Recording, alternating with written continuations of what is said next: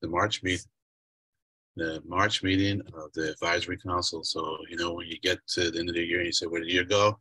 Well, here we're watching it go. We're like, you know, a third of the way through. So happy here. And so I'm going to turn it over to Stella to get us started. Thanks, Len. And hello, everyone. Nice to see you all. Welcome to the March 8th meeting of the Regional Transportation Advisory Council. Just going to go through our housekeeping items here, and then we can get started. So you are invited to participate in our transportation planning process, regardless of your race, color,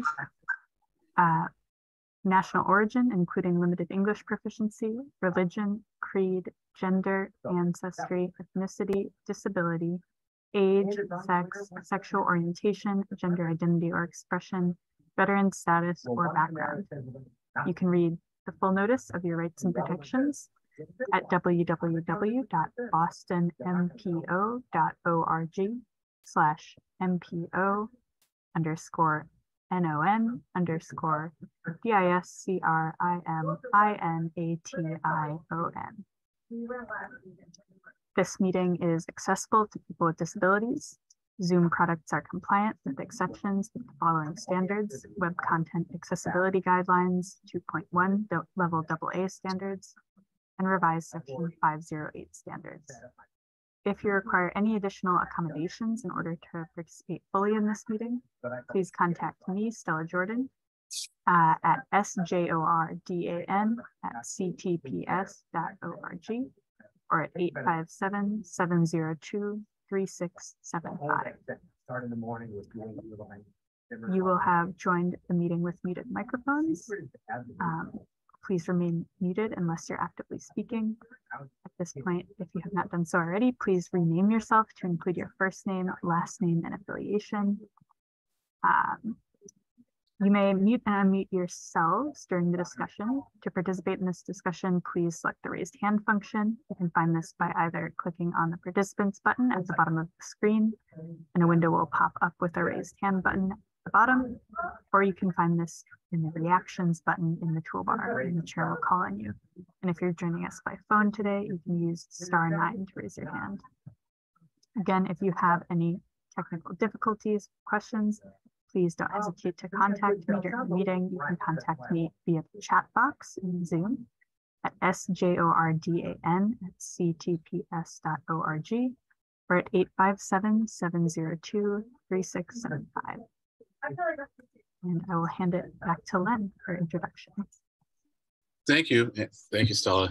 And we have a pretty big crowd here today, so we're going to skip the going around and doing introductions, but if you want to drop something in the chat about yourself, we'd all appreciate seeing it, but you don't have to. So with that, I'm going to now go to Shalika Murthy to tell us about the Big Bang, the universe, the UPWP studies. Quite the universe it is this time. Thanks, Shalika. Thank you, Len, and good afternoon, everyone. Thanks for having me at your meeting today to discuss the federal fiscal year 2024 raw universe of proposed studies. Next slide, please, Stella. So this year, we received about 80 studies in total through our outreach efforts, with the majority of studies included in the universe coming from our public survey. Posted on the calendar today for today's meeting is the PDF version of the raw universe of proposed studies. And I invite you to have that pulled up during our discussion because it is a 35-page PDF. I won't be able to scroll through it as fast as possible to keep up with discussion, but I will have it shared on my screen as well, if possible, Stella. Each study idea that we received was categorized under one of 6 categories.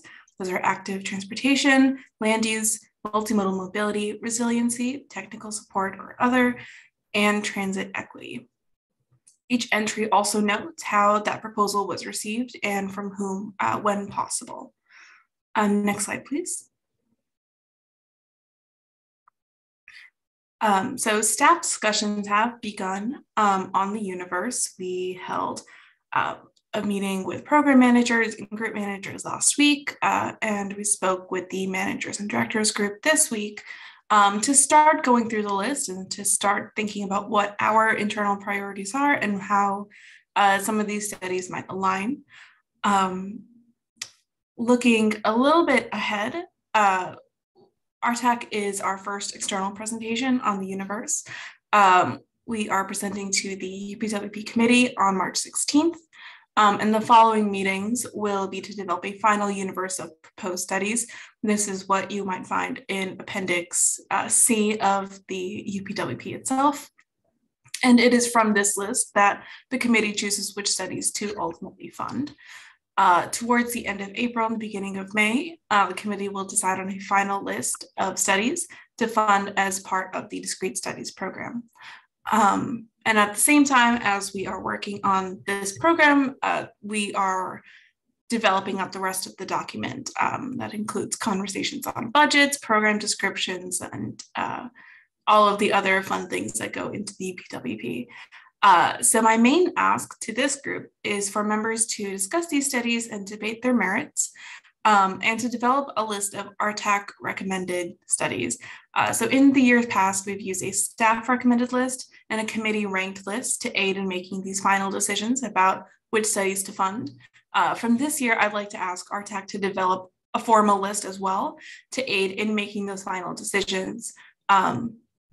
By asking for a final list, I would also like to formalize a method for RTAC to provide your input on studies in a way that is accountable and straightforward. So year after year, we can go back and look at which studies RTAC did recommend, which studies did end up being funded.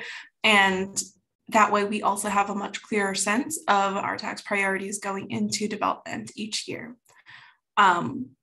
Next slide, please, Stella, I think, if there is one.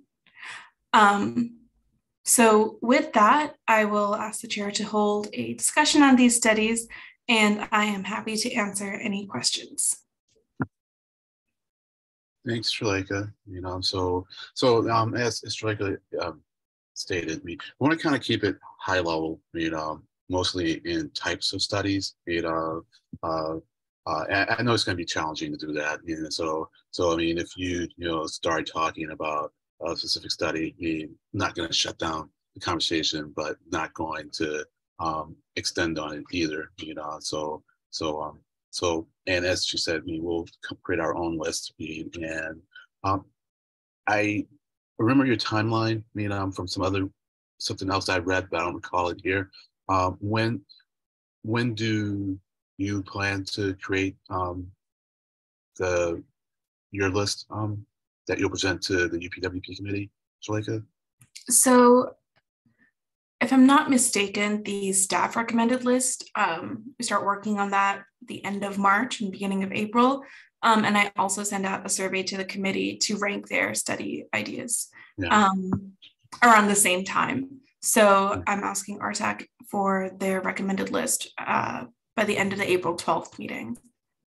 Oh, so our April 12th meeting. Okay, fine. Okay, maybe I guess you did say that earlier. Okay, fine. So that gives us a whole meeting. So then we have time to work on this, and maybe develop a method, of helping us to finalize our list. Maybe towards the end of this meeting we can discuss whether or not we want to have another meeting, in between this one, of a subset meeting of the advisory council. And if it's less than a quorum, we don't need it to be a formal meeting. If there's going to be more than a quorum, then it will need to be a formal meeting. So anyways, let me just open it up to folks. And I'll say one other thing. We are the first ones seeing this, but it isn't so much that that's a policy shift. It's more of a calendar event. Because our meeting just happens to come before the first UPWP committee meeting. Unlike with public participation, where the advisory council really should be the first one to see that. That's not the case with the UPWP. So I just want to make it clear that we are getting it first, but it's just it's a circumstantial thing. But nonetheless, I'm thrilled that we are seeing it first. So with that, I turn to John McQueen. Yeah, do you see the next screening, I guess, going through these 3Cs committee? No, not necessarily. I mean, Andy's 3C committee. So, yeah. So I'm glad he's still the chair of that. That's good. I mean, not necessarily. But if people think that we do need, more time to discuss this, those meetings are usually, 90 minutes or so. I'd be fine with organizing that or get. Yeah, I'd be fine to help have that happen. So I guess maybe we'll see how far we get in this conversation. Andy? Yeah, one question that I had is like in terms of our own kind of list of discrete studies, I was just thinking in terms of how we want to move forward as the RTAC, kind of get us to an outcome where we do have that list. There's a couple of ways that I thought we could go about it and wanted to get a sense from everybody what seemed to make sense. So there's clearly kind of categorizations of the different types of kind of project ideas. There's like transit projects, there's, resilience projects, there's certain ones. One way to go about it could be just kind of having a ranking within those categories, or there could be a global ranking in terms of we feel that, it is possible to rank them and kind of set them off from each other and go, 1 to 20, whatever, how many ever study ideas there are, or maybe top 5 or top 10, however. But, those are the ones that us as a group feel like are the most important. And I wanted to get a sense from people if they've had the chance to. I know I had a chance to just skim. I don't really have a strong feeling one way or another, but what would be more valuable as input is kind of what, question comes to mind looking at this list. So maybe this is a little bit to the group, but also a little bit to Srilekha too. What would be better for you to hear as input from us, because I'm sure you all are thinking about how this may fit in with your own process too. Yeah, I don't necessarily have an opinion either way on which methodology for choosing a list works. If whichever, I guess, is chosen, it would be great to know how that list reflects your priorities as a group. So whether that is choosing a few topics of the 6 that you care most about and those have studies you care more about, then that's one way, or just, whatever works. I'm not really very picky. So Stella, I'll ask it, unless we need to see the screen, like if someone asks you to pull up and share it, in the PDF, we can drop this for now while we're having a conversation. So, okay, great, thanks. So Franny, but still raise your hands electronically so I can see the order. Franny? I have been totally overwhelmed and I have not gone through these. So one thing that would be helpful, I have to look again at the agenda, how much time we have with Srilekha. Well, we have about 45 minutes, because I would find it useful. First of all, I'm very relieved that we have another meeting where we can summarize our responses. We could collect information, and I like your idea of maybe setting a time that whoever wanted to could come and meet. But I like that we can firm up our recommendations at the April meeting. But and especially there's probably time to publish opinions about us to the agenda so that it's in the open meeting law requirements, such that we can read those before the next meeting and come to that meeting knowing what other people's opinions are if we don't meet. But anyway, I would love to have the sort of elevator speech about these. I don't know if anybody else would benefit from that. To have Srilekha read through the list and say, okay, so in this area we have a study on this and we have another study on this, which is sort of similar to this one, and blah, blah, but sort of like about half a sentence about each one, sort of giving us the whole big picture. I don't love the idea, sorry, with all respect to Andy, of voting, and I know you weren't sure of this idea anyway, of saying my top within this category, my top within this category, because I think that's an artificial way. There might be 2 really outstanding study ideas in one category or something like that. But that's the only reason I wouldn't want to do that. Well, But I don't know how other people feel about hearing a little bit of general summary of them. Well, I mean, I'm going to step in because there are 80 of them. I mean, I appreciate that you were not able to read them before the meeting, but that's just going to take too much time. Okay, So if the discussion, if discussion ends, it seems like there's dead air in the time that we have, and then Suleika can go through them. We will, but we're not going to do that right now. Okay, so it doesn't have to be study by study, but if there's a general picture, like this year, we had a lot of study ideas that related to blah, blah, blah, or just the general feel from someone who's been studying them and looking at them so carefully. I would just love to hear some kind of summary impression of the whole universe. Well, there are the 6 categories, Suleika. We can run through that. That's what I mean. Yeah, I can just run through the categories really quickly. Yeah, sure. I'm just going to ask that folks have it pulled up on their own screens for the sake of conversation. Let's see. So we have 8 studies in active transportation. Again, a good majority of them submitted through the public survey.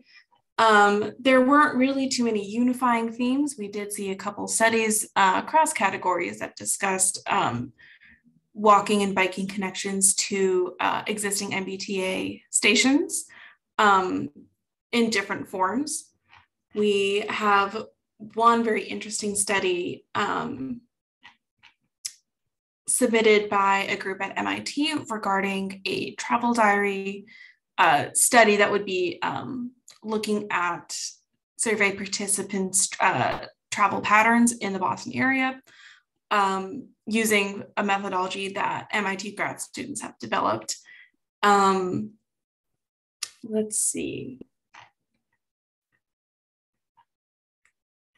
So that is active transportation. Moving on to land use, we've got 3, 4, 5 studies in land use, one of which submitted by the Livable Streets Alliance that we worked with them to develop this proposal. Their study is on integrating greenways, transit, and housing development, a really interesting sort of big picture look at 3 of those issues. They also submitted a study on leveraging lab development, looking at traffic patterns, possibilities for mode shift, and development relating to lab development in the Boston area, similar to an existing study that's happening titled the Lab and Municipal Parking Study, was funded in last year's UPWP and has been proposed for funding this year as well. There is a study on ways for the MPO to support transit-oriented development. And let's see. And an additional study submitted by an MIT group looking to incentivize TOD through, through, I suppose, through expediting the entitlement process. This is, again, someone's thesis, and they're looking to expand the scope of their study. Moving on to roadway and multimodal mobility, of course, we have the lab and municipal parking study, phase 2.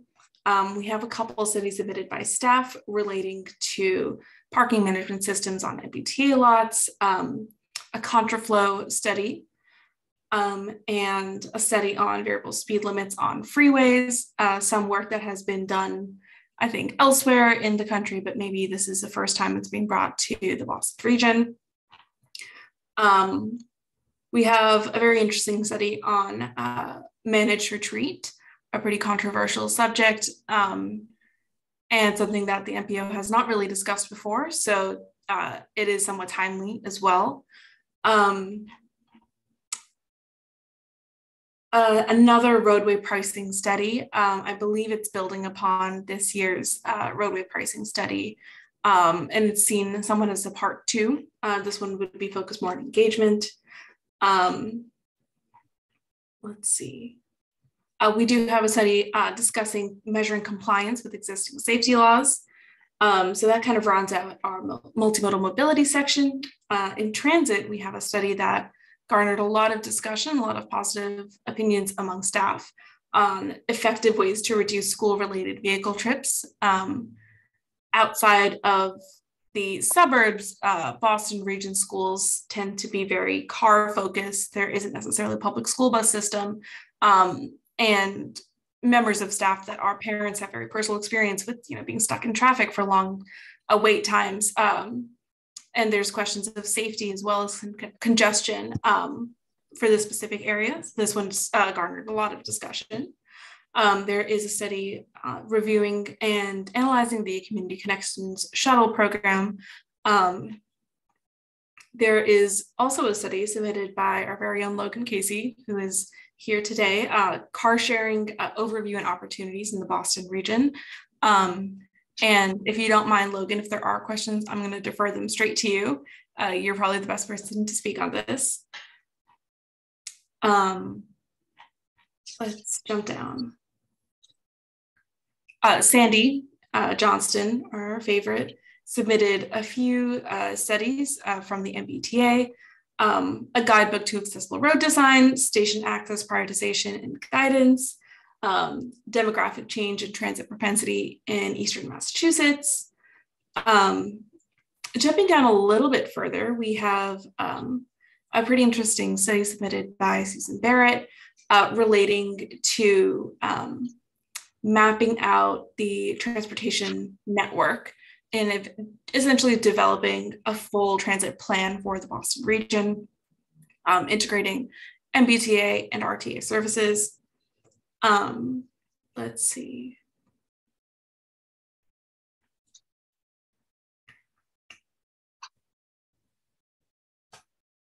A few studies on maintenance challenges relating to potential environmental disasters, changing climate. Let's see. All right, so that kind of rounds out the transit section. I will note a fair number of studies relating to regional transit authorities and work relating to them. Under resiliency, we have a study on modeling evacuation routes using the travel demand model. We have a study, strategies for environmental outreach and engagement, and that's our very own Stella Jordan study. MPO support for transportation network electrification. This is a staff submitted study and comes out of a lot of conversations we've been having internally relating to the long range transportation plans needs assessment. And under technical support, we have a pretty interesting study titled Evaluating the Effectiveness of Public Engagement, looking at modeling uncertainty using the travel demand model, of course. A study on MPO governance models, looking at what other model types there are, by what model types are used by other MPOs, strengths and weaknesses, any best practices. Let's see. And then jumping down to transit equity, we have a very interesting study titled Applying Conveyal to TIP Project Scoring, submitted by staff, which would be using Conveyal's destination access analysis application to help the MPO select projects that would help it achieve objectives in its access and connectivity goal areas. A transportation, climate, and health equity study, identifying transit options that would match transportation underserved workers with transportation underserved employers. A really interesting wide-ranging study with a lot of potential impacts. So that was just a very quick run through of the universe. Again, we've got about like 76 projects here, but hopefully that got some thoughts going. Thank you. It's great to hear your little details you throw in, and to me that's helpful. to sort of. All right. Well, I guess that's quick compared to what's there. I hope it is Yeah, so- helpful to other people, and yeah, it so- wasn't just me who. So John?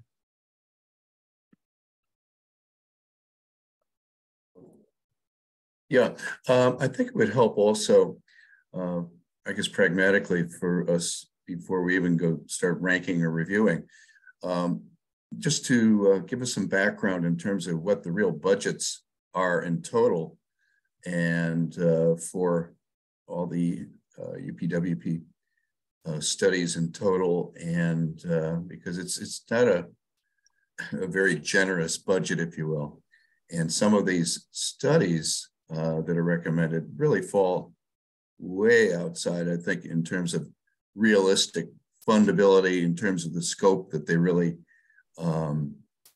encompass. A lot of them really also might be reassigned to more specific entities, such as BTD, some of the MBTA capital analyses and things like that operationally, and other agencies, because they'd be able to fund the scope, and they also maybe have more of a proprietary ongoing study that they can either hitch it onto or whatever. But I think, I mean, a number of these, for instance, you know, some of these where it's what's the ideal regional network, which is a great topic for the transportation, as well as what's the what are the dynamics of the demographic shifts within Eastern Massachusetts, and how do they affect the transportation system?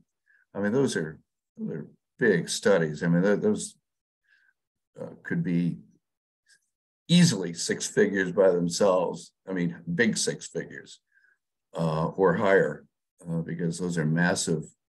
Maybe they fall under the LRTP needs assessment areas. I mean, something that scope is just too big, I think, for UPWP, which really is helped by some of the more discrete studies and research analyses and things like that. They fall way beyond that, and as well as perhaps some eye toward what's the actionability is on some of these. For instance, you know, if there's any onboard real-time speed compliance on the roadway, well, what are you going to do?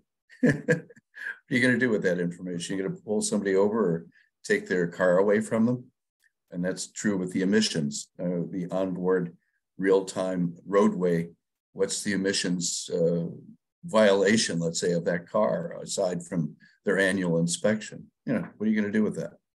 Nothing. So, you know, again, maybe we can frame that and it can be self-limiting in terms of what we might be discussing. That's all, just a perspective. But if you could help us get a sense of what is fundable, and since, I mean, mine is too big anyway, but it could probably be narrowed down to a complete street thing with maybe an onboard analyses survey for maybe $20,000, $40,000.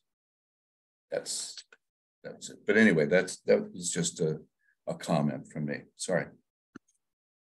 So I guess the money question. I mean, normally we find out that information when they have it. So the fact that we haven't heard it probably means that they don't have it yet. But Shaleka, over to you. Yeah, no, thanks so much for your question and comment, John. So the budget, we don't know that yet. I get the sense that the discrete studies program is going to be about level funded from last year. I think it was funded at about $330,000. So we can expect a similar amount, or a ballpark of that for this year.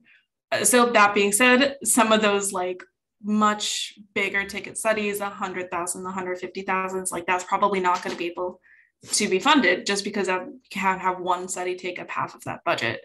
In our preliminary discussions with staff, we have also identified some projects that could be funded at a lower level, and with the goal of eventually having that project be absorbed into a program. So this is especially true for some of the active transportation studies. I believe at least one of the equity studies, and potentially one other study that would be wrapped into either the data program or also the equity program. So there is space for some of these to lower their budgets to be able to be rolled into existing work. We have also identified a number of studies that are somewhat beyond the scope of the MPO. So we'd be sending those to the T or to MassDOT or whoever the appropriate agency is to conduct that work. But these conversations are still ongoing. They're so preliminary. And, we're open to any suggestions, any comments or preferences. And of course, as I think I emphasized this last year too, this is just the beginning. We have still time to refine these scopes, even the project descriptions, until May, essentially. And even after that, staff start presenting these work scopes to the MPO. They become even more refined. So as I tell staff and anyone submitting a study, don't be too married to the very specific description, because it's probably going to change. So I definitely agree that there is wiggle room here to make a study fit into the larger budget.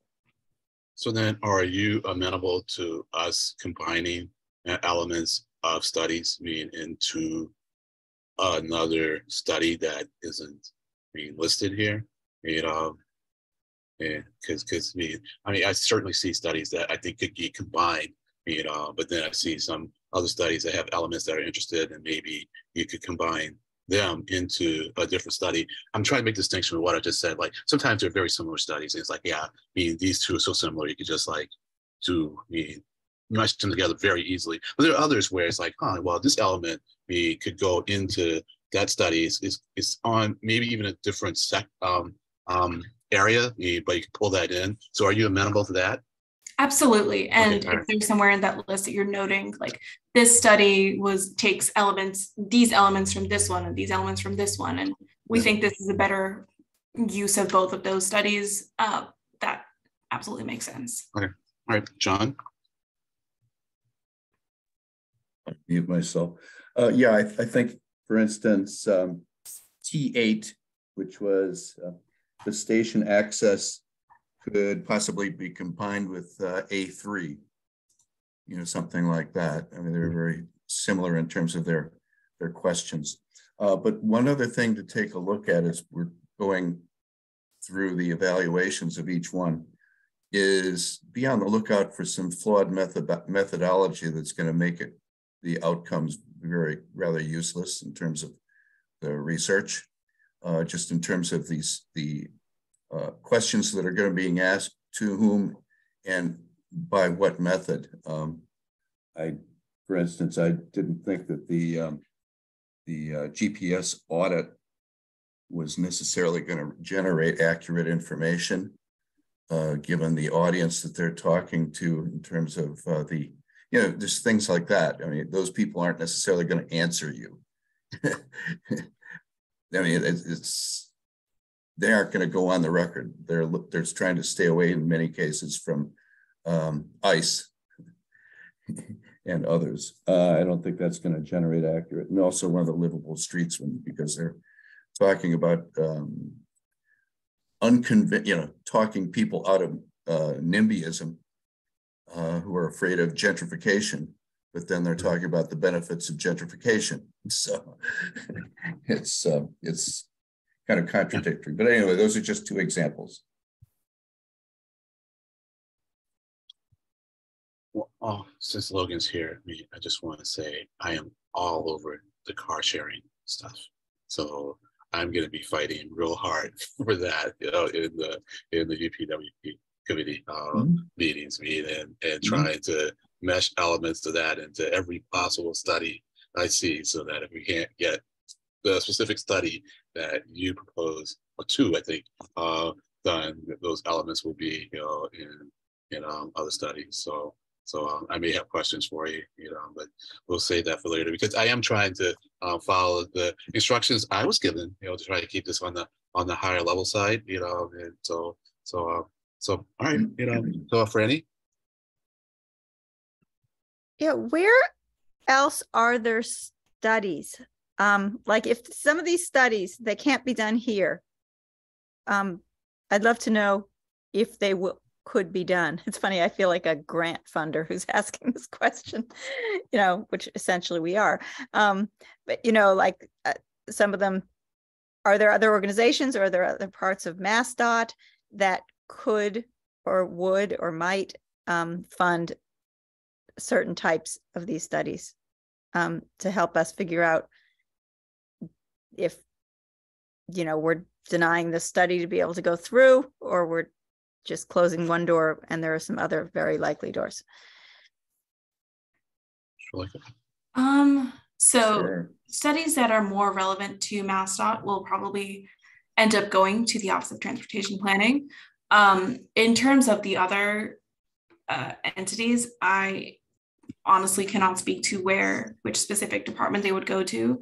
Generally what we do is if we have studies say that are relevant to the T, we email our contacts at the T and say, hey, we received these study ideas through our survey. They're not, they can't be funded through our program. Can you take these on and can you look into them more? As to specifically who those people are or specifically which department would work on it, I don't have that answer. And I think maybe to get at your question, Franny, it's something that John said. Ultimately, CTPS will probably do the work. It's a matter who pays for it. And at the board, we often see study proposals, work proposals is another word for it. That come across where they are paying the CTS to do the work. The board has to sign off on that. Usually the person CPS who's going to do the work says, well, we have the capacity to do it. So it's not going to take away from any other work that we're supposed to do for the NPO, but this entity wants to pay for us to do this study. And so I think for the MBTA ones, that's what would happen. I would even propose that for some that has come from the advisory board, because by virtue of being on its administration and finance committee, I know it has some money. So it's like, you want study done, well, we're going to ask you to pay up for it a little bit. So that's where the money would come from. But CTPS would do the work. Because I'm not, even MAPC asks the staff here to do the work, right? So is there like another MassDOT set of people who do research? I don't think so, right? What about the Office of Transportation Planning? Who's that? I'm not familiar with. But in terms of who does the studies, though, I genuinely don't know. If anyone would do research, it would be at MassDOT, it would be OTP. They have a research group there. Okay, all right. So then I guess it'd be OTP or CTPS, because the MAPC, we do their research, right? Some research, but they have their own group. So for example, some of the land use studies in the universe this year, they're a bit more MAPC's wheelhouse. So we'll let them know that, maybe these are better suited to you than us. Right. Now I was thinking about transportation as opposed to land use studies. Okay. All right. John? Yeah. In a number of the laboratory transportation to from access questions, it can be addressed by Boston BPDA, the Boston Redevelopment Authority, and its new format now. But they do that on a case-by-case basis, and those are all Article 80 questions in terms of mode share, what they deliver, what they don't. And there's a way of backing into a mode share also by finding out what their projections are for drive-to lab sites and things like that, what's going to be the drive-to. So that's a site, and it's so dynamic that it's almost kind of a waste of time to some degree, except by going on by case by case, and they can do the averages for you on an Article 80. So, because there's so many of them ongoing in not just South End, Alston, things like that. So that's one source. And another can be, again, MAPC on some of the bigger ones. And also backing into some of the research you did to get some of the projects that are already on the tip that we're going to be looking at later on. I think there are 3 there in community connections for shuttles and things like that. And those have been validated, I guess, as useful as, so I mean, that's to some degree kind of reinventing the wheel unless we get into what are some of the obstacles for people to universally use those. So anyway, thank you. Yeah, sure, thanks. I mean, so just say if we have another meeting, and I'm totally fine with that. I wouldn't call it a 3C committee meeting because the 3C committee will actually review, you know, the final proposal by the MPO, I mean, that it adopts me from the recommendations of the UPWP committee. So I would just say I'll call another meeting of this group, and so we could just say, you know, it's going to be another meeting. I mean, advertise it as a full meeting open to OML. You know, I don't think we'd really be taking any votes at that meeting, so we don't have to worry about a quorum. You know, and we could just have a discussion. You know, maybe we'd set an agenda and a time, and then the meeting can, especially if we don't have a quorum, I mean, it can run long. I mean, if people wanted to. I mean, so I would say think along those lines. You know, and maybe we could do something either at the end of the month, you know, or the very beginning of April. I mean, Wednesdays around this time might work for most people. I mean, so think about that. I mean, and maybe we can make a decision, and either by 3:20, which is when this segment's going to end, or at the very end of the meeting. So we do have 7 more minutes for a second. Any more thoughts, John? Oh, there's a thumbs up from Mira. You know, Franny. Yeah, no, that does sound good. And I'm starting to think, since there are, that was sort of eye-opening, that question of CTPS doing some of the work, but funded another way. It was one question that wasn't really what I was asking, which was these being done by somebody else. It makes me think there is value for us identifying a sort of general order for the whole thing, so that we don't dismiss, so we don't lose our positive words about even the last one on the list, you know, that we don't just sort of shove it aside, but we sort of maybe comment. Maybe what I'm getting at is there might be some value to some kind of qualitative commentary from this committee on some of these, like if let's say we said, well, this is a really great study. It has a big budget, and it would really be great for furthering equity in transit-oriented development, or, you know, some random thing that would put in some 2 cents that might help it in some of, even if it didn't get funded by UPWP, it could be a sort of way that this committee could extend its communication to other sources of funding who are looking at the same list. Well, I think that's a wonderful idea, and I would love it if the vice chair of this committee took it on. You know, and so I'm so willing. that's all yours. Process. If there are comments on these, I'm willing to compile them. That's great, and you know, so and to do that, I mean, look, I mean, we asked to have more input. You know, and last year, I mean, we asked well, we wanted the universe, and certainly the staff said, look, there was just like fragments of ideas, you know, and I think staff rightly asked people to make real proposals. And for the most part, we got that. I mean, there were about 12, 15, you know, that were still just fragments, you know, but as a result, we've got a lot to read, you know, but I think that's a nice problem to have, you know, because there are a lot of good ideas in here, which I think is how I think we'll be able to synthesize some stuff. But I think to read it even more closely in order to provide feedback, you know, is going to be a lot more time. But I think it'll be time well spent. I mean, and generally my feelings are, when someone proposes an idea, they really take it on, and take it on fully. So it's a great idea. And that doesn't mean they have to take it on by yourself, Franny. But I would say lead the charge on it, and that can be part of what we do, in the extra meeting that we have. And it doesn't have to all take place in that meeting, but that can be like the launch point for it. Andy.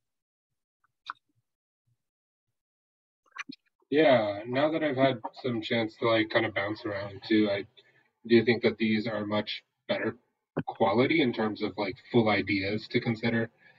So whatever Shruleka and other folks at the CTBS did and MPO staff to like get like much more fleshed out ideas, I think you all should continue to double down on whatever it was that caused this, because it's really nice to see some well thought out ideas.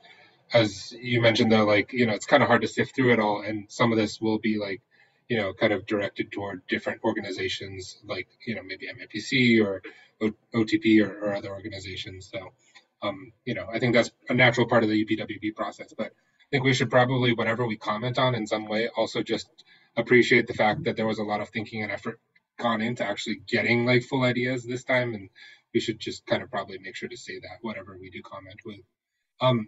Just kind of priorities for myself, I really have after having bounced around a little bit too, I think just wanted to highlight, I think the studies M6 and 7.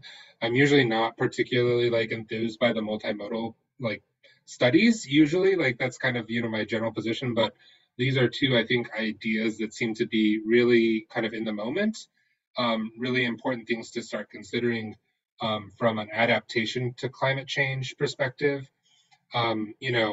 There's been talk about Morrissey Boulevard in South Boston in particular, that I think they're talking about, why do we even need to have the marina that's there? Because that bridge and that roadway is such a big issue. So I think managed retreat is something that it'd be nice to see at least a process laid out about how you go about to like actually evaluate what that means. Because I don't think anybody in this region has really done that. And then M7, I think there are a lot of neighborhoods that have been historically completely excluded from public process. And while the highway revolt kind of has a long history in Boston, I do think that there are some major arterials that still were bulldozed through neighborhoods that, it'd be good to have a process to evaluate where are those opportunities to look at the roadway network where, maybe some communities were broken up because of it, and that, environmental injustice is still there. So those are two things that I thought, I was surprised by and actually very encouraged to see that these are staff sourced ideas. So, I really just wanted to call out, at least in this meeting, that's really encouraging to see, because I did not expect it when I was starting to look through the list. Yeah, I love it when things like that causes me to reevaluate, or at least make me think of topics. I think of one way differently. So this is, I just think, a wonderful, amazing universe. Franny? Yeah, I'd like, as I'm going to take a special look at the studies that Susan Barrett came up with, because I was sort of at the meetings. I don't remember if it was here or other ones I've been at with her. She's really convened a lot of communities to talk about inter-community transit. So I'm going to take a really good look at those. And also just things pertaining to the RTA, or just taking a look at how much equity or whatever there is geographically in the studies in our region. Not too many are, we're not doing only studies of ferries, say.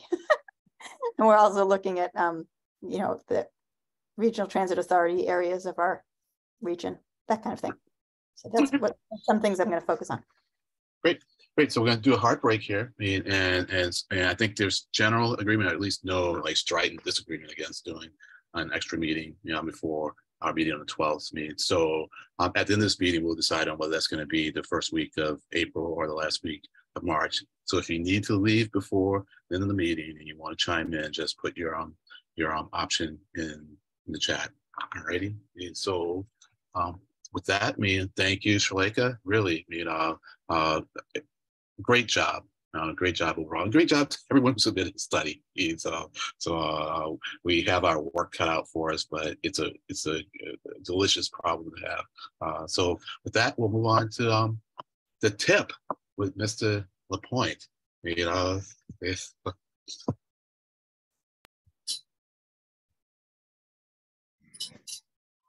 Thank you, Len. Good afternoon, everybody. I'm Ethan Lapointe. I'm the Transportation Improvement Program Manager. This presentation will provide an update on a few elements of the TIP process, starting off with TIP financials, contextualizing some of the projects that have been received by MPO staff for consideration in the 2024 to 28 TIP in the new cycle. If we can go on to the next slide, please. So starting off, I will start with a discussion on funding availability for the TIP and a brief overview on some of the factors that have influenced the funding availability, not just in terms of how much money the MPO is receiving in terms of apportionments, but a brief summary of some project readiness updates. We'll then move on to the meat of this presentation, which are the project scoring results, discussion on next steps and upcoming MPO meetings and other action items that staff are pursuing as part of development of the TIP, and a discussion about any of the projects discussed here or presented here today. Going on to the next slide, please. In advance of today's presentation, staff posted a table showing summary scores for each of the 19 projects that staff received applications for as part of the TIP development cycle. The application window for TIP applications this year started on November 7th for Community Connections last year and November 15th for the other 5 TIP investment programs, with the application windows closing in late December, right before the holidays.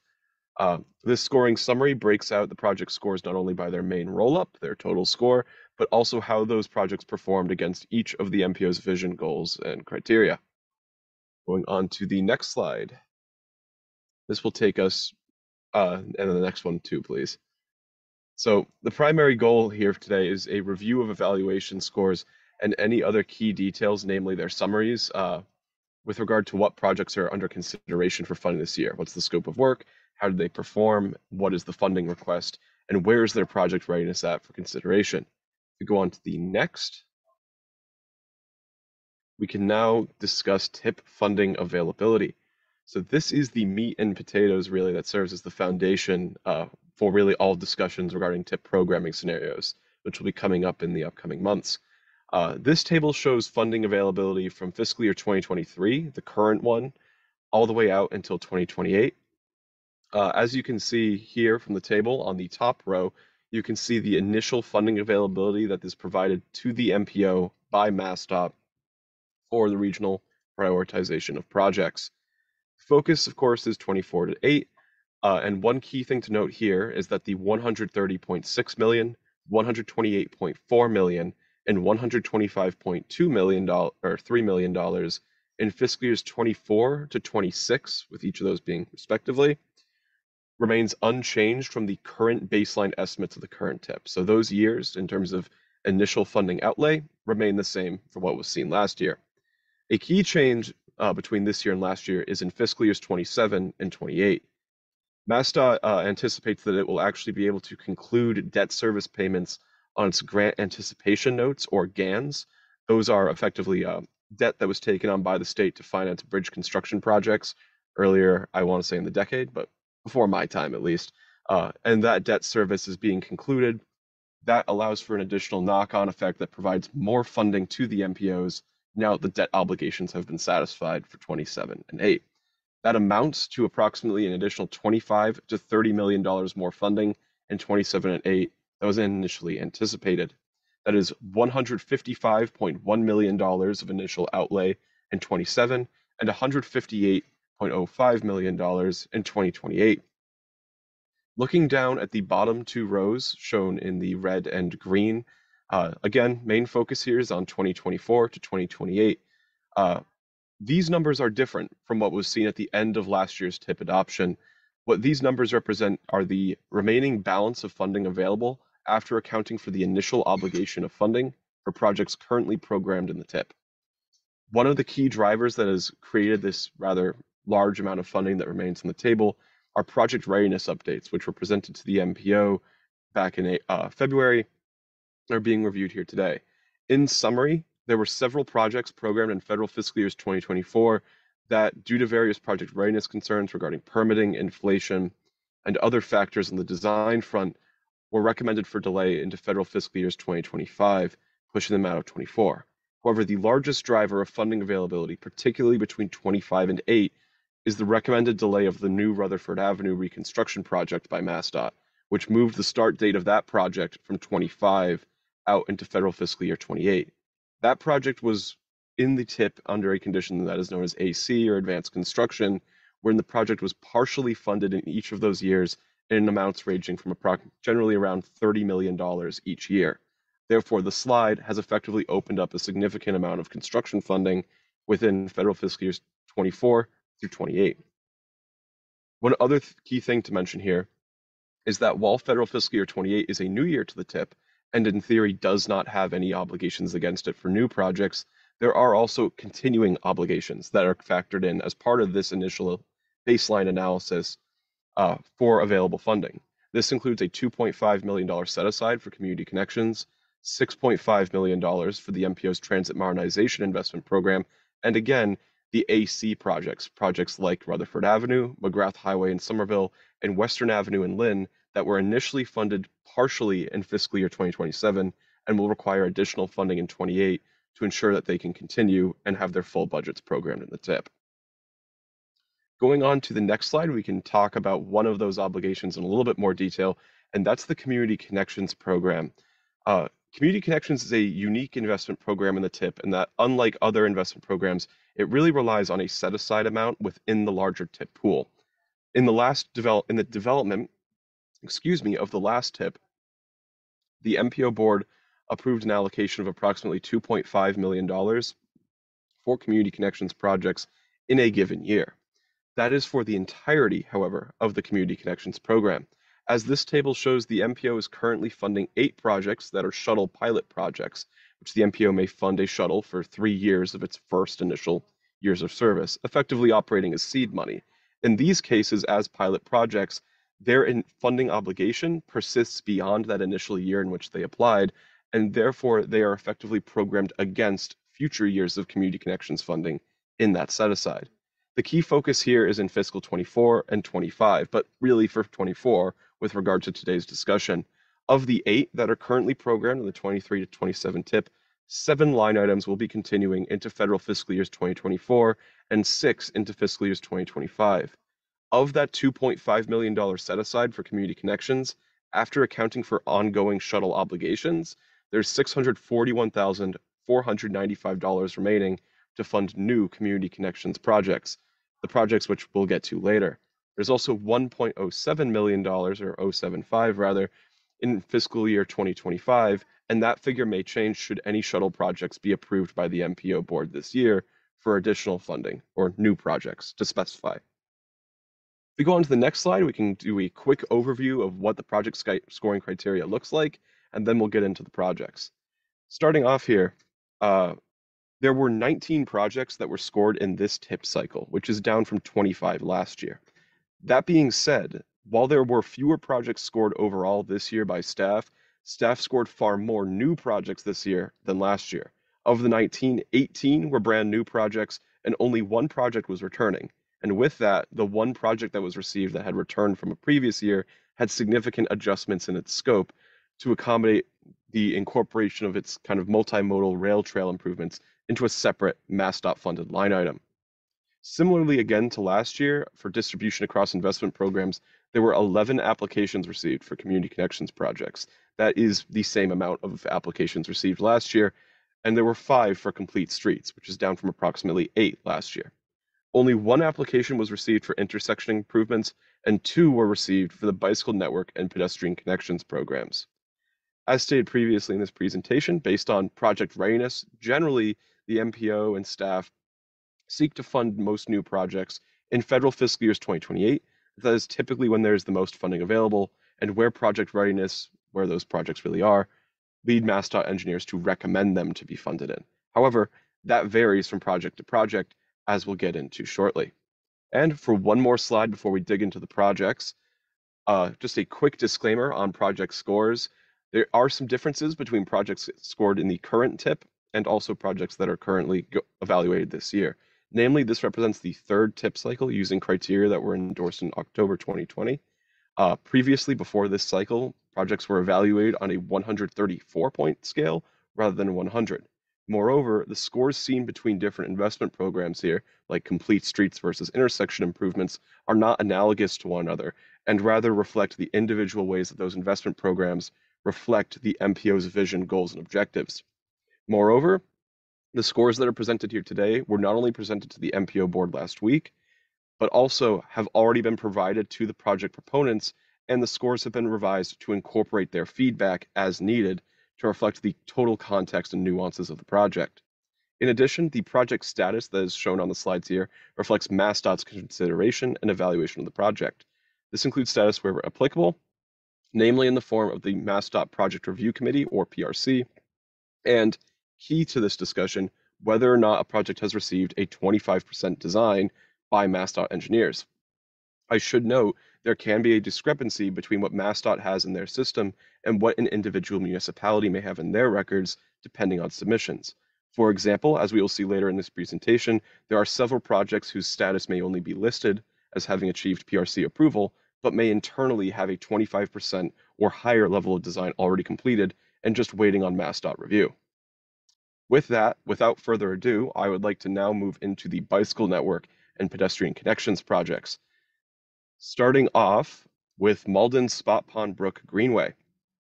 This project supports one component of a much larger regional project, which is known as the Mystic Highlands Greenway, but this one is confined to the city of Malden. This is a $3.25 million request for a dedicated shared use path facility that provides key connectivity throughout downtown Malden, north to south. The project scored 73 out of 100 points and is currently designated at a project review committee approval. However, as stated earlier, the city has actually achieved a level of 25% design and is working with its consultants right now to develop right-of-way plans and eventually take this to 75% design. While the right-of-way coordination is still being discussed, the project's general scope of work spans from the northern part of Malden, namely around the Coitmore-Lee Park, all the way south to a connection with the Northern Strand Community Trail. The project area, as it currently exists, only about 25% of that area has bicycle facilities of any kind, and this project will instead create a complete, comprehensive shared use path to provide for safe bicycle facilities throughout that corridor. Moreover, it also incorporates pedestrian and traffic calming enhancements, as there are areas of the project where sidewalks may be unilateral, may be in poor condition, or lack ADA compliance, including things like obstructions from utility poles.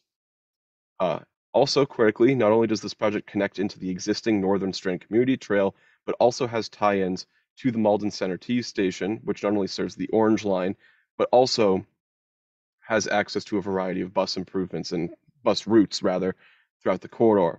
Eventually, should the project receive approval and final completion, there are also plans in place to potentially extend the project into the Oak Grove station as well.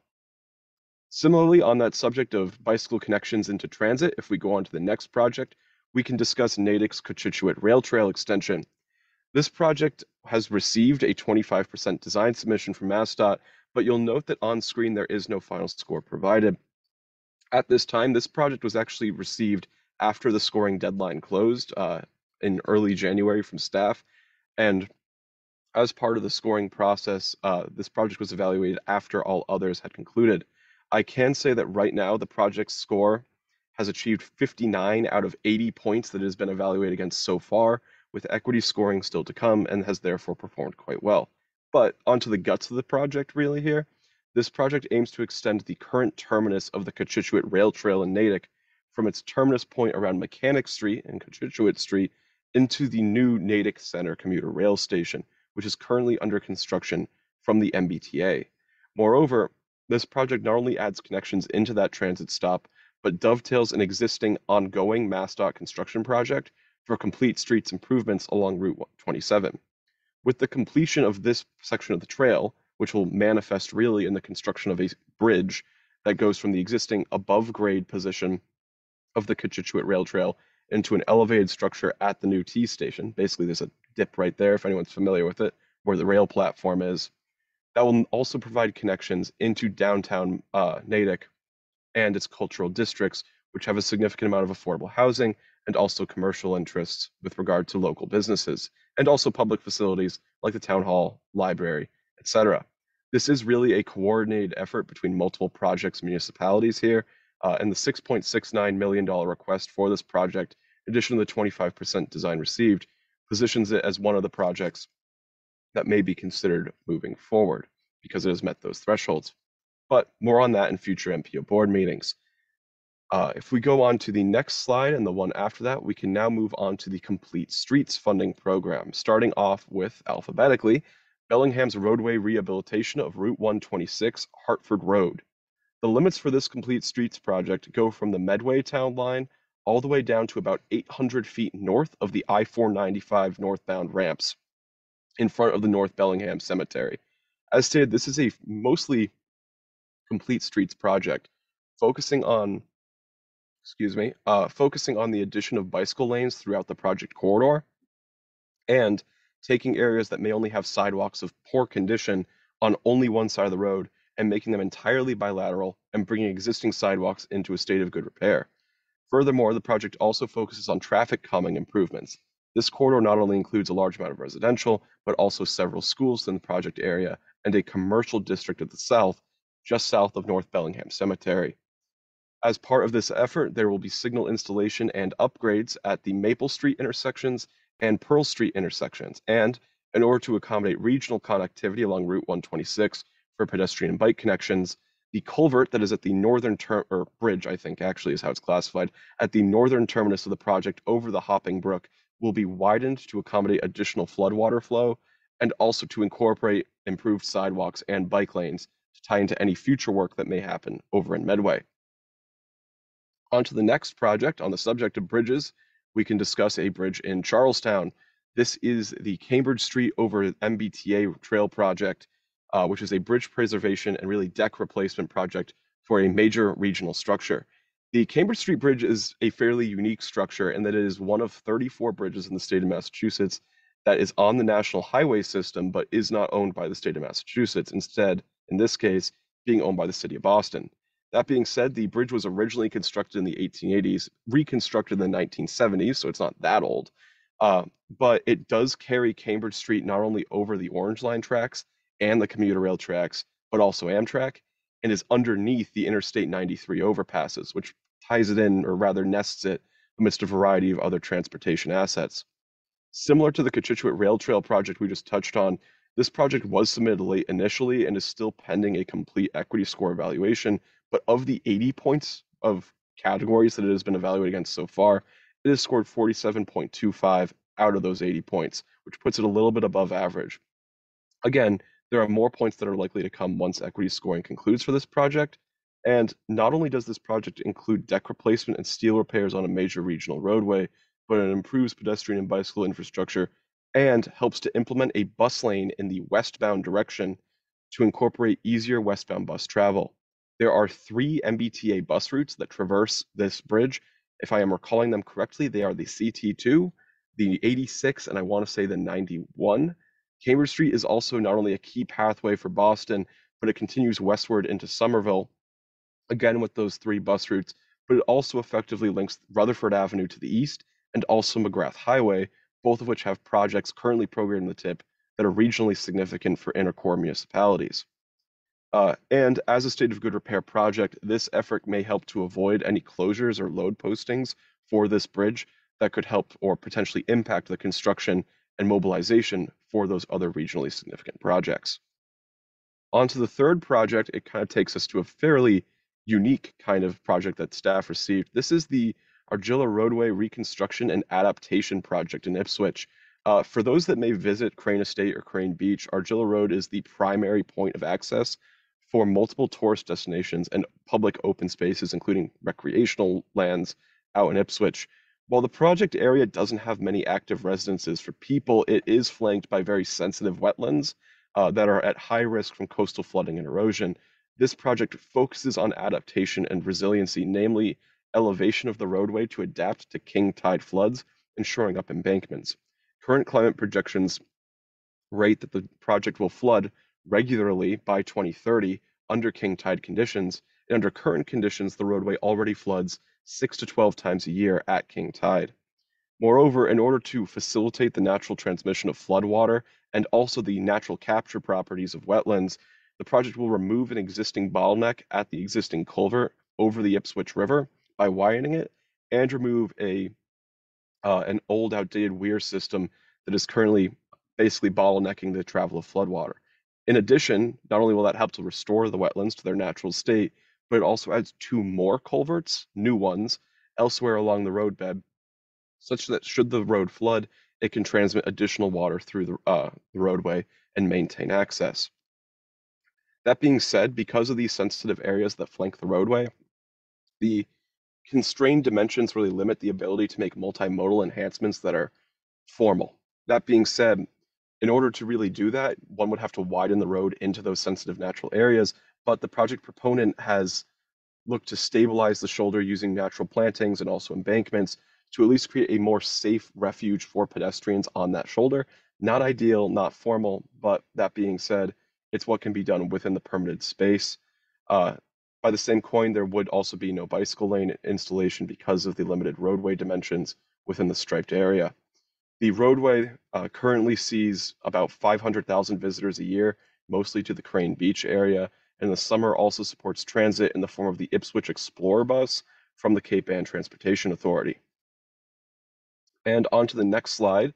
This brings us to our returning project, being the Envision Wakefield Main Street Improvements Project. This is a project that has seen some significant scope adjustments, namely a portion of this project that would have constructed the Wakefield section of the Wakefield-Linfield Rail Trail has actually been moved and funded under a separate statewide line item. This is part of what Wakefield refers to as its Envision Wakefield Main Street Improvements Project, which is on Route 129 in Wakefield. As the name suggests, it's Main Street. This is a major pedestrian and commercial district that is near to open spaces on its upper and lower commons, and also Lake Quannapowitt. In this area, there's also access to the Wakefield commuter rail station, and it's a fairly mature and kind of historic district for the municipality. The main focus of this project, really, in consultation with a fairly robust public outreach process, including local schools, has been improving multimodal accessibility. This project reconfigures parking along the street of Main Street, reducing it in many areas, to add a shared use path along the entirety of the corridor downtown, and extend sidewalks, add curb cuts and bump outs for accessibility for the MTA bus routes, improve turning geometry to improve emergency response times, namely for the nearby Wakefield Fire Station, and also pedestrian refuges, islands, pedestrian scale lighting improvements, and also street trees. Interestingly as well, the section of Common Street, namely down at the lower common, will be closed off to traffic in order to function as a dedicated no-through traffic parking facility to relocate some of that existing parking and make it more inviting and accessible for pedestrians and cyclists to navigate. This project will continue up in from West Water Street to Church Street, but is also part of a larger effort from the municipality, Wakefield, to add additional bicycle connections throughout its town, including along West Water Street, which is currently underway. There is also an existing trail along Lake Quannapowitt that extends northward from the project's terminus at the lake up Route 129. And similar to Malden Spot Pond Brook, this project is also included in that regional Mystic Highlands Greenway plan. On to the fifth and final project in the Complete Streets funding category, we have the reconstruction of Canton Street, which goes from the East Street Rotary to University Avenue. This project is a hybrid project between Complete Streets and bridge replacement, with a total budget request of about $19 million and a project score of 52.8. This project has already achieved a 25% design and really focuses again on making a complete street here. There are no sidewalks currently along this section of roadway, and the project proponent has proposed the installation of new sidewalks along the westbound shoulder for the entirety of its length, and a shared use path off-road grade separated along the eastbound side from University Avenue all the way up to the Rotary. This is a key residential zone for Westwood and also has connections to open space in the northwest terminus of the project. Moreover, the town has also made improvements themselves along a local road, Blue Hill Drive, which is not shown on the map on screen here, but it's really up at the northeast there, that has bicycle lanes.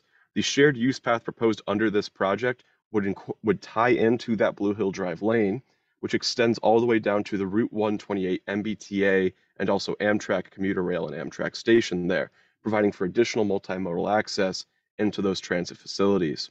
For some freight improvements as well, the project replaces bridge N25032. It has that name because it goes over a CSX freight line right there. As part of the bridge replacement, the bridge will be elevated in order to improve clearance for freight rail moving throughout that corridor. For those familiar with University Avenue, it's a major commercial and also industrial district within Westwood, in addition, of course, to its transit connections. Next up, for our last TIP project, we have the one project that was applied for,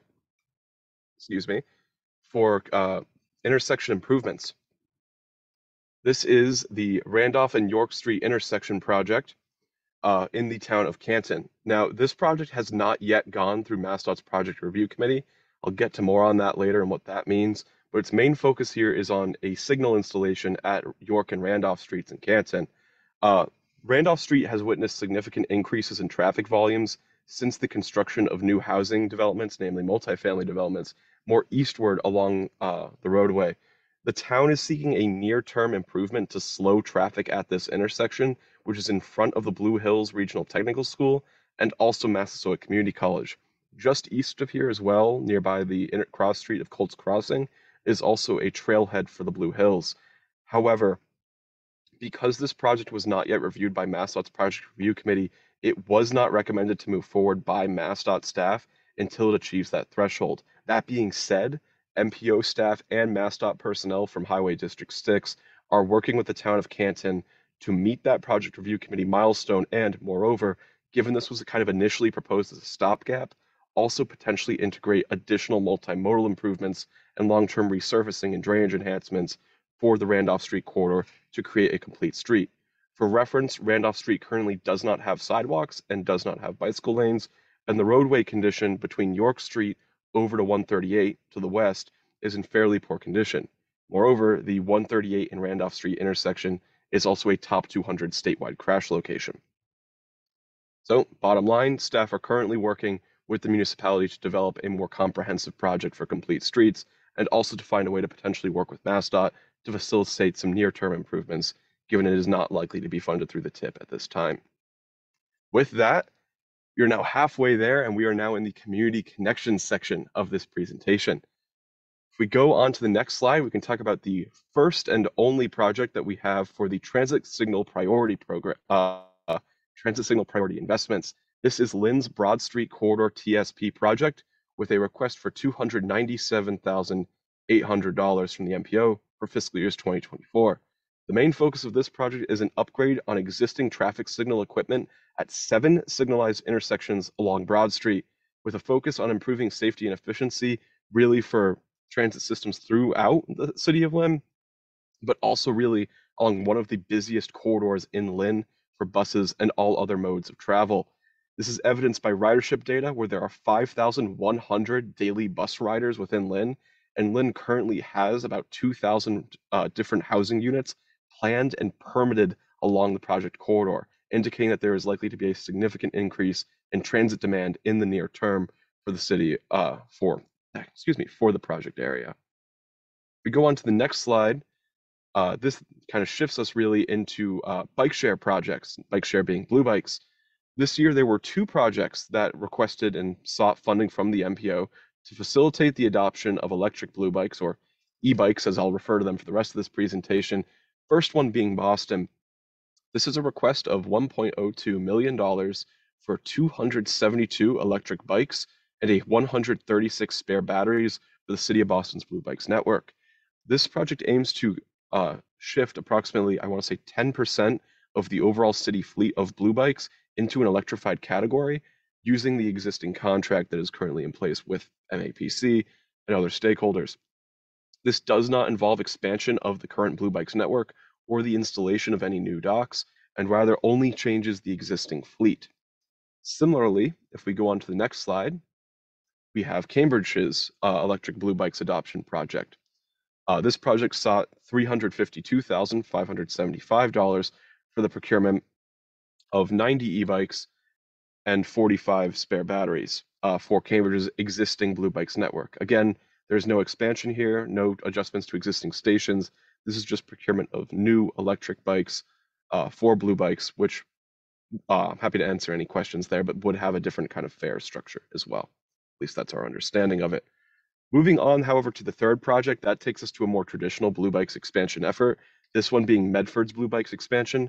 This $118,643 request from the city of Medford involves the purchase and installation of 4 new Blue Bikes docks with 25 new traditional non-electric bikes.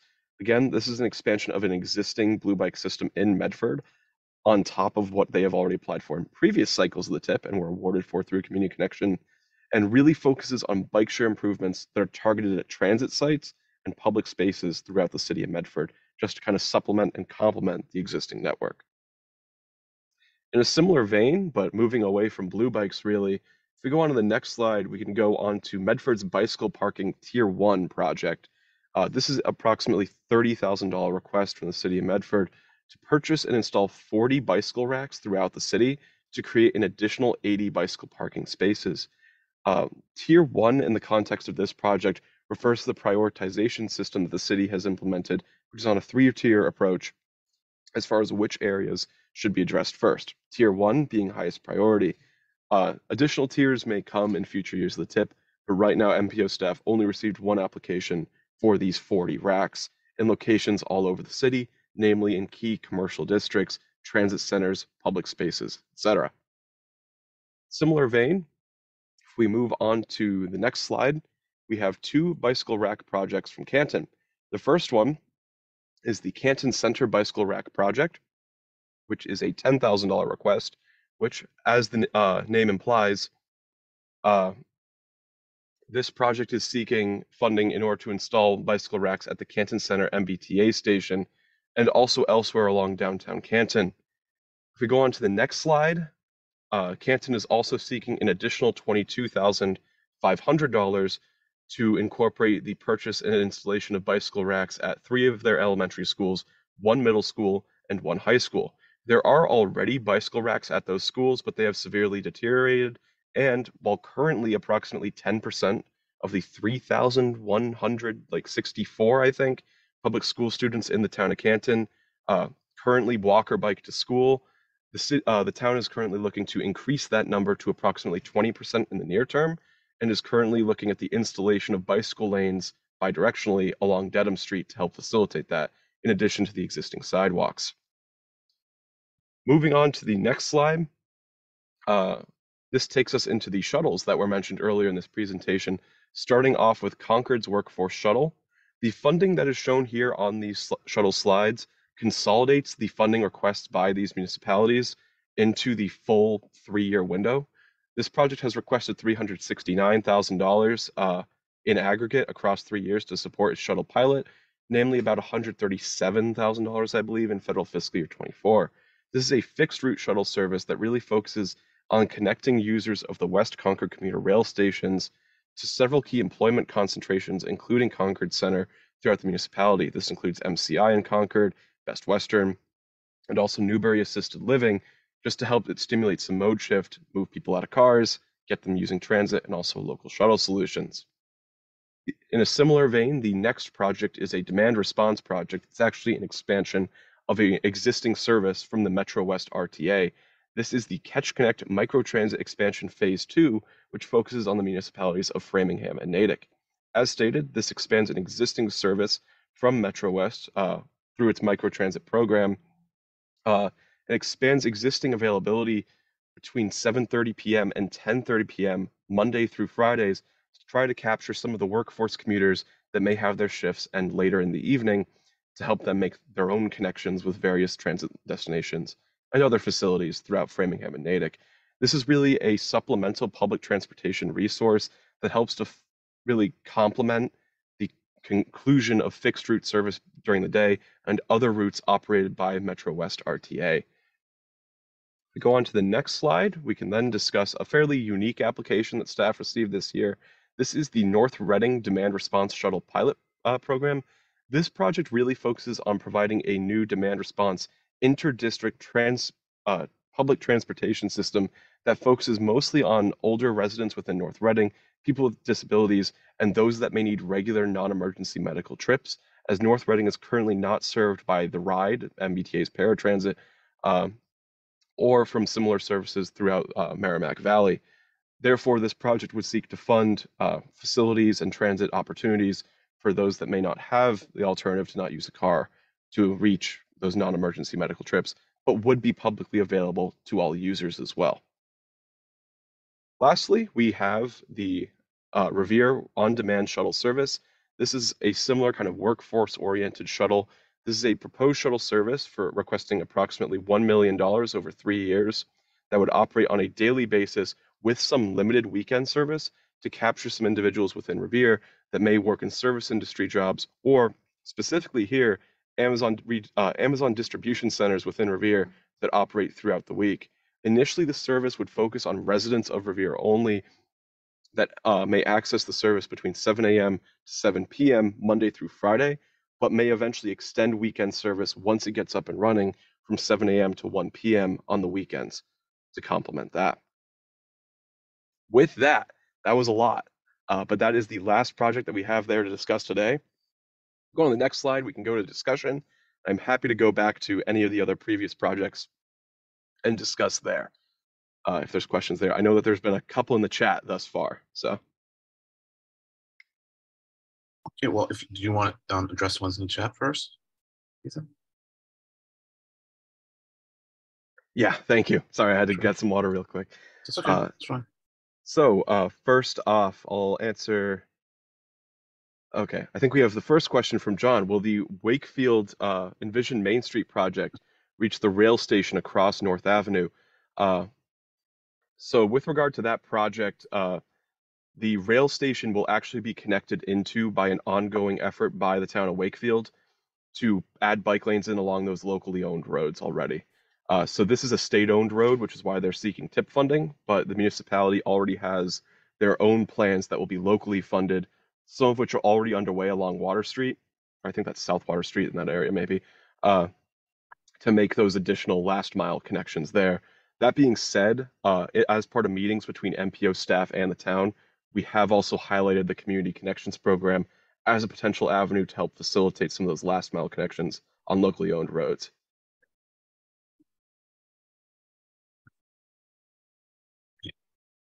Any other questions, or if not, we'll go to John McQueen. On that, hi Ethan, thank you very much. Very well done, thank you. You're great. We're used to Matt Genova, who did a wonderful job, and you're stepping right into his shoes. On the Wakefield, are they kind of crossing over to the rail station across North Avenue? Are they going to have any, let's say, rectangular flashing beacons or whatever traffic control signals? Because North Avenue is a very heavily traveled road, and especially at prime time rail schedule time. So it would be a real help. That and any prominent or divided separated bicycle lanes as features on that, because they get, it's a constrained right of way, and there's a lot of on-street parking too. And just quickly, I'm sorry to interrupt. And Stella, if you can drop the screen, it's great. Thank you. Sorry, Ethan. Go ahead. Yeah, of course. I would like to clarify what I just said too. The road that I mentioned that the municipality is looking to extend bike lanes on is West Water Street. But to your question, John, I can't speak to the exact scope of work that the municipality is designing with regard to what implementations they are seeking. I do know that those RFBs and other beacons like Hawks had come up in discussions. I can, however, reach out to the municipality just to get some additional context. Like I said, it came up in meetings about Main Street, but the focus there was really on the project applied for on the TIP. And as I mentioned, we did also say that if they were looking to do connections across North Avenue in the future and on any other adjacent streets there, West Water, Richardson, MPO would be happy to work with them to use community connections funding to fund them. Because that would be where the signalization would come under and the intersection or community connections funding. Crosswalks, hawks, bicycle Right. lanes, restriping, bike racks, Right. anything there. Yeah, got it. Now, I think I had another question regarding CMAC and its uses. Can some of these bike racks and or signals, probably more the bike racks, they've traditionally been funded under CMAC? Yeah, so incidentally, the entirety of the Community Connections program is actually funded by CMAC. So because they were applied for under Community Connections, they would be funded by CMAC if the board approved them. So the answer is yes. Answer is yes. Thanks. Anyone else? I was trying to find it while you were talking. There's a site where you can find a full description of a project. If you have the project number, does it? If I used to access it, I can't remember where it is. Do you know what I'm talking about, Ethan? I do actually. Let me drop a link in the chat real quick. Sure. This is a MassDOT site that I use if you do have the 6-digit project number, which those are all included on the materials posted for this meeting. This is the project info site. Yeah. For those that may be new to this, if you select the By MPO option on that website, you can just set it to Boston Region MPO and you'll get a full list of all projects in the MPO and can search by that. That not only helps to give you a brief overview of a project description, but also can provide you with access to project status, estimated budgets, things of that nature. That is a public service. I can also find, let me see if this is public. I want to say, I will also drop this in the chat because this, I believe, can also be a handy resource. For those that have access, I will also add the project viewer, which is a GIS application that you can use to view all highway projects within the state and search by project number, MPO, municipality as well. And it also has a tie out to that website I posted that can give you status updates. All right, I'll see. I might have to go to something that I had created a while ago and see if it's the same project information. Because the nice thing about it was it just kind of showed you like the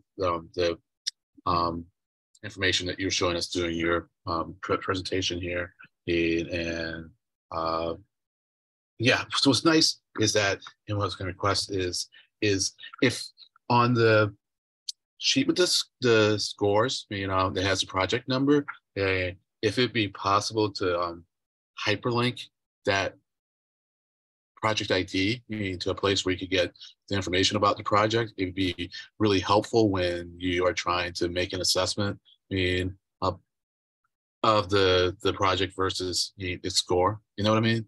Am I making sense?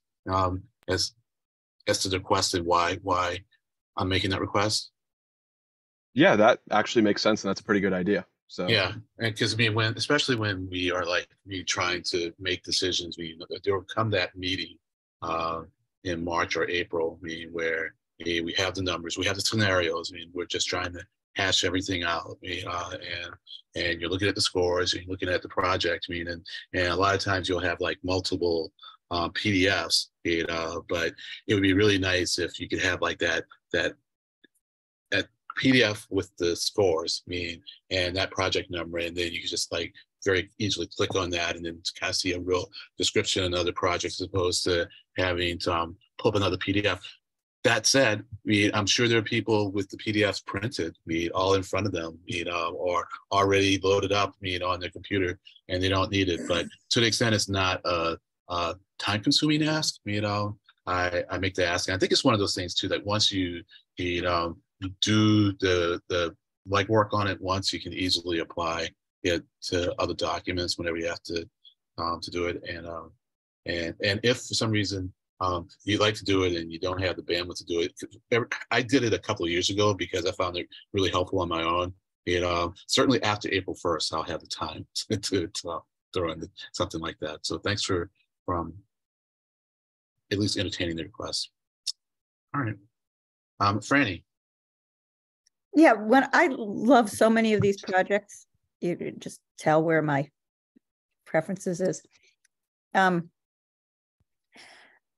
I have the same question I've asked for many years is, are we taking, or by we, I guess I mean MassDOT, or and sort of top-down look, the communities that think to apply for funding to put in a shared use bike trail, going to their commuter rail in their area, what is the set of those towns and which towns aren't applying? And is there an equity issue amongst, is it being spread out, and are we making everybody sort of come up with it on their own, or are we looking at it sort of top down and saying, look, we put in these bike connections. How many of these downtowns or commuter rail stations do have these kind of connections? And if they don't, do we ever approach the communities and say, hey, we'd like to help you develop an application to do this because this funding is available? Or does it just take the community? Anyway, that's my question. That is a fantastic question. So as part of the TIP development process, generally in October and November, that's when staff, including myself, reach out to different municipalities to solicit ideas for potential projects they may seek, or prompt really additional projects they're looking for. With regard to distribution of bike path projects, it's actually pretty varied. Staff do receive various applications, a lot of rail trail projects like Swampscott, Peabody, the one we heard from today regarding Natick, Cohasset-Scituate border to Boston Trail over in Boxford, but also more inner core like Malden, one's downtown, Boston, Medford with the Wellington Greenway. So there's definitely some variety there that spans different parts of the region, which is good. With regard, though, to the project scoring and evaluation process, on staff, we also use some materials and resources provided by our partners at MAPC for their trail map application, which helps to identify existing routes, not only paved routes for bike paths, but also unpaved, unimproved routes like off-road dirt paths, maybe in like back roads or power line access routes, easements where there's sidewalks. In addition to that, which shows what exists, MAPC also has what's called their local access utility tool, which we use as like kind of an internal layer. And what the local access score that MAPC refers to or provides in that context does is it counts up adjacent needs, things like are there hospitals, schools, libraries, things of that nature, and will grade a road and say this road may have an access rating of 5 on a scale of about 25. In the case of the Cambridge Street project, for example, that project scored very highly as having a major utility access for bicycles, but not so much for pedestrians, largely because of the Sullivan Square connection and its proximity to larger scale housing developments or other kinds of emergency facilities, Bunker Hill Community College, things like that. The short answer is yes, we do account for it. The long answer is that we are fortunate enough to have a lot of tools that we can use, in addition to, of course, working with our member municipalities and having pretty good relationships there to solicit ideas. That's good. Len, can I add one extra Yeah, little please. comment? Please. I also get equally interested in the shuttles with that same question. And when it comes to the Concord shuttle, I know that was started to be funded, maybe with a slight different focus, right before the pandemic, and then it got canceled. I forget what program was funding it. And I hope that, just glancing at the map, I wasn't sure if first of all, the hospital and the courthouse being in there are both really important destinations, and the prison. And also there is a Yankee bus line to Copley Square that stops in Acton, downtown Concord, and Boston. And that would be really important to include as a connection with that shuttle. And lastly, there are so many people in our area, just west of there, that have trouble getting to medical appointments or getting back late in the day from medical appointments at Emerson and in Concord. And this train being there, if the focus on getting to the train could be coupled with last mile getting off the trains in Acton, Littleton, Leominster, et cetera, it could really provide good transportation choices back, rather than just sending all along that rail, sending shuttles. I mean, yeah, or not even shuttles, sending just paratransit vehicles. Yeah, I think we could, or by organization, take advantage of the train more. So I just wanted to put a plug in those considerations when you're looking at that Concord shuttle. Okay. Well, I think we might be behind schedule at this point, so I think if I have any other questions, we'll take one more, if not, we'll thank Ethan. And I think Ethan's planning on coming back, at our next meeting or the one after that, at probably our April meeting, right? I think so, yes. Okay, all right. So thank you, Ethan. Well, and at that point, we'll have scenarios, right? Yes, so for scheduling, MPO board will be meeting next week to review initial scenarios. And then at the March 30th meeting, there will be a decision regarding which of those scenarios with adjustments should be final. All right. So then we'll be commenting, I guess, on the chosen scenario. Now, last time I recall that for us to make an input into the choice of the scenario, we did have a meeting in between our normally our March and April meetings. Now we're doing that, for the UPWP meeting, and so I can keep. So you say the next meeting you give us the scenarios. So that'll be tomorrow, and then the one after that. No, sorry, I misspoke. Next week. Oh, next week. Tomorrow okay. Tomorrow's scores. I got a little bit too eager there. No problem. Maybe I just heard you. So the 16th we get the scenarios, and then I was looking at the calendar. I thought we had a meeting every Thursday, but I don't see one on the 23rd. So then the one after that would be on the 30th. All right.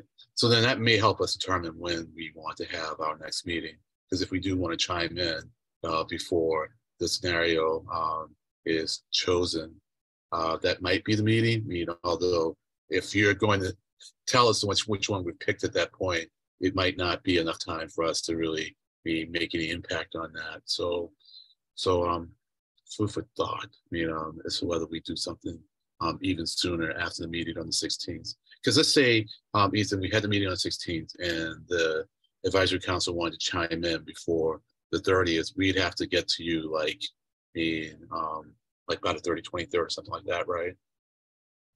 Okay, all right. So that would be even sooner than we were thinking. So that'd be maybe like today, what is so that'd be like the 22nd.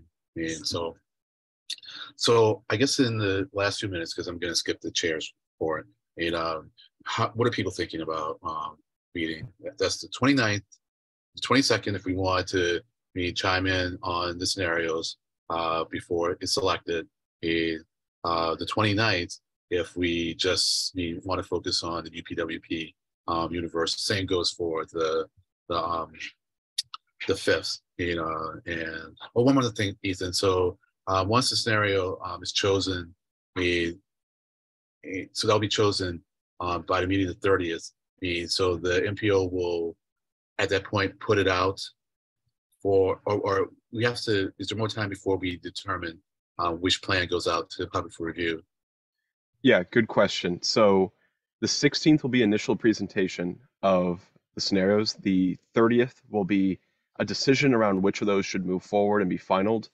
That being said, the tip won't actually be released for public comment until April 20th. Okay, all right, and that's when the clock starts ticking on us for our 3C meeting to make our comments. So do people have a feeling as to when they want to meet next? The 22nd, 29th, 5th? If we do anything after the 22nd, we are reacting to the chosen scenario. Now, yeah. So. Just to clarify, Lynn, is this like you're proposing another meeting to talk about both the TIP and the UPWP? Well, if it's a 22nd, if it's a 22nd, could be the TIP and the UPWP, because the 22nd we'd be able to weigh in on scenarios, maybe have some input, as to the scenario that's chosen.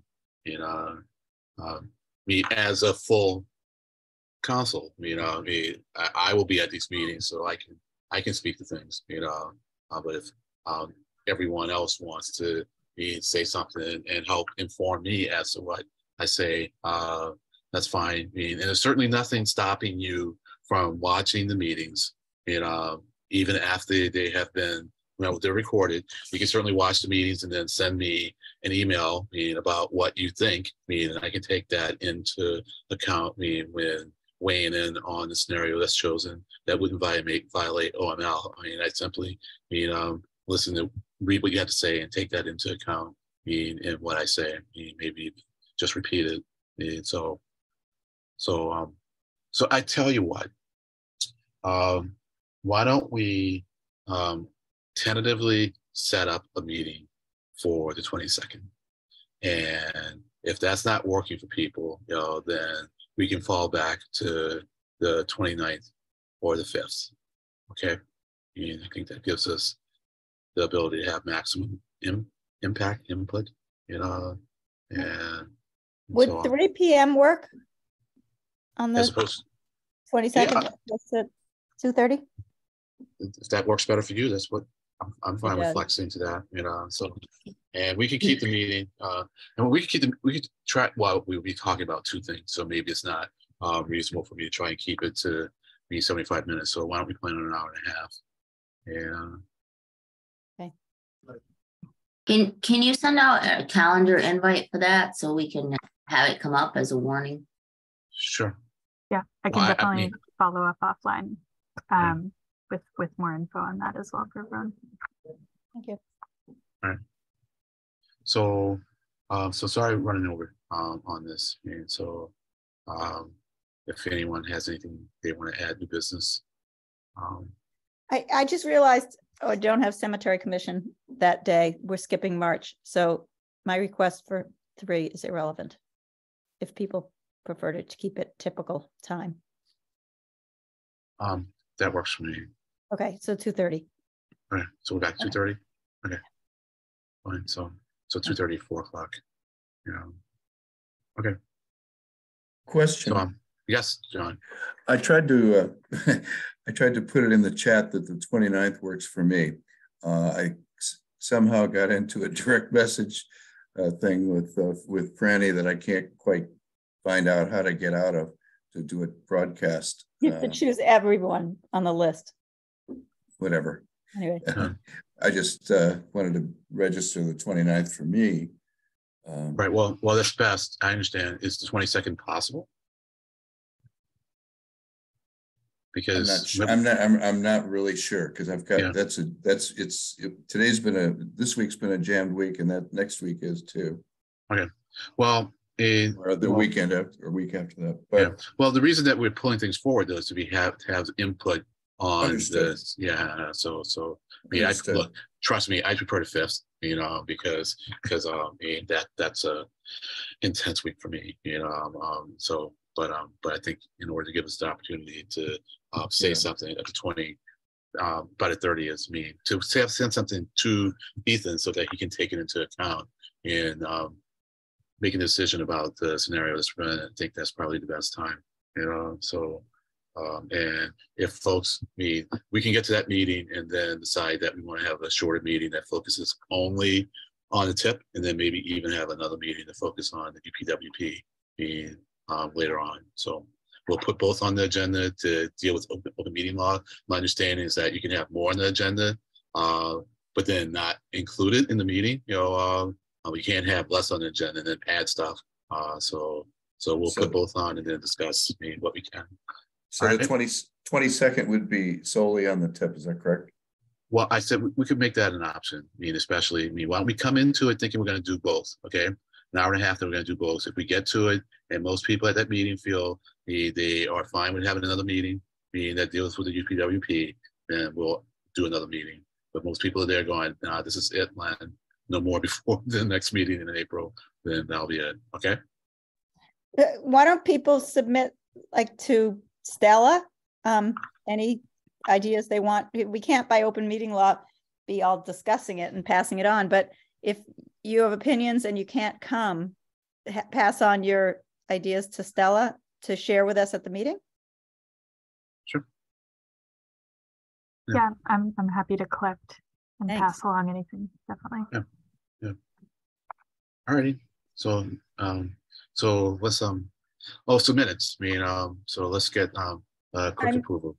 I Yeah. move to approve the minutes of December, was it 12th? I can't remember. 14th, 2022. All right. Let's get a second. I'll second. Thank you, Anna Christina. So motion to approve the minutes and a second by Franny Osmond and a second by Anna Christina. And a quick roll, Stella? Sure. Len, Yes. Franny, Aye. Anna Christina,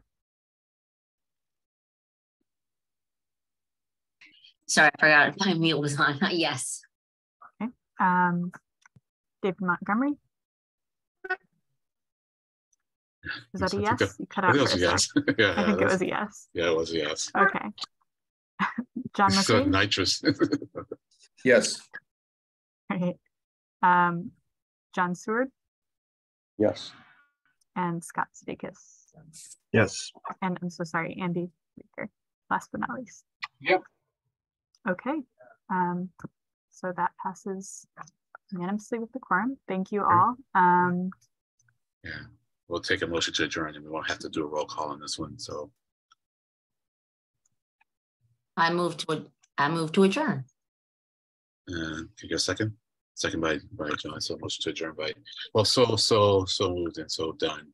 Hey, we're so done here in a good way. so thank you, you. everybody. Bye Bye. bye. Acclamation. Everyone. Thank you all. I'll hang around, Stella, in case you want to debrief on this.